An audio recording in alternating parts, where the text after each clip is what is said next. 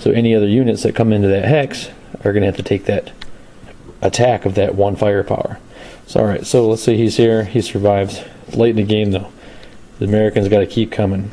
Alright, it's late in the game, so the Americans got to keep coming. So my machine gun's first fired, but my squad is not. Now remember, I cannot fire my squad at the same hex. Whatever I fire into a hex, it all has to be at once. So I can't do this and then see how that ends up, then fire this. Alright, so the American keeps moving. He only moved 2 into there. He's got to keep coming. Let's say he moved 3 into there. He wants to go 1 more. He goes to here. Now, I have a couple options. Since my squad didn't fire, they can fire. Well, he's going to be 8. Alright, so the squad keeps moving. Alright, so this guy is going to fire his inherent firepower. It's going to be a 8. Since it's adjacent, it's doubled, 16. And is he movement in the open? Yes, because there's no hindrance because they're adjacent. He's not firing through the grain. So he's going to get he's got -1 for the grain. For movement in the open. Another -1 for not assault moving, so we're at -2. Then you have your leaders, -3. 16 -3. Basically, this American squad is going to be dead. Let's say that earlier in the scenario, the Germans first fired at this squad right here, and they did no result. Or let's say he first fired here, Germans first fired here, no result. Americans moved to here. Germans fire again at half firepower for subsequent fire. They final fired. They can no longer fire. But the Americans are desperate. They move again here. Now, this is where you can FPF, final protective fire, because it's adjacent. Even though it's final fired, you can still fire. So it would be halved and doubled. So it's going to be 8. And he's movement in the open? Yes. Is it not assault move? Yes. Alright, so you're going to get that -2. So it'd be 8 -2 if there's no leader there. But if he rolls, his morale's an 8. So if he rolls a 9, there'll be no effect, and it's going to break this unit. So you got to be careful about doing that FPF. Alright, how about this situation? Here we have the American. It's the German's movement phase. Here's what he does. First, the German decides to move this wimpy leader here.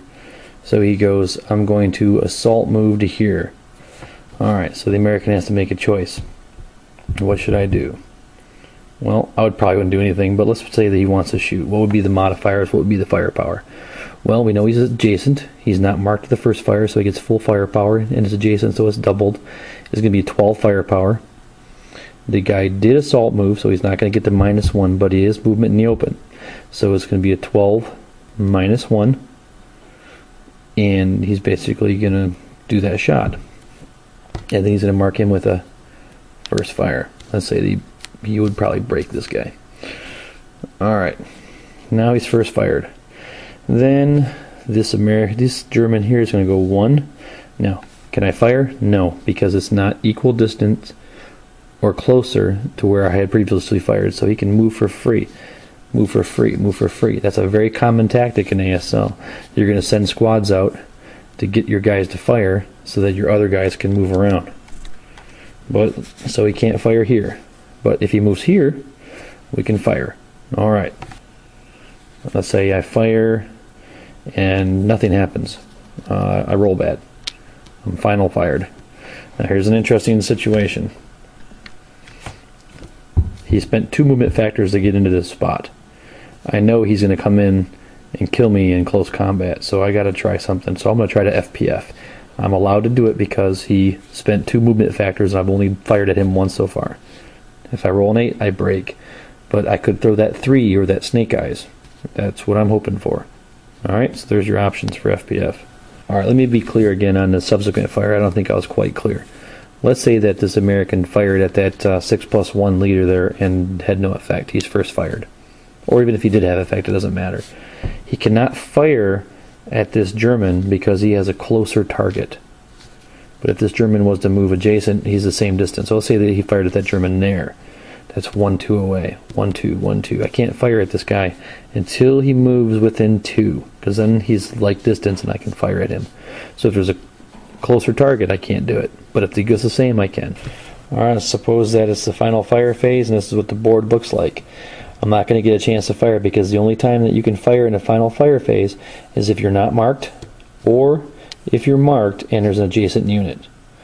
That's the only way. And at the end of the fire phase, you remove all the fire markers. Alright, so that's it for the defensive fire phase and for the fire phase during the movement. So just adding up those modifiers and knowing when to fire is probably one of the most difficult parts of the game.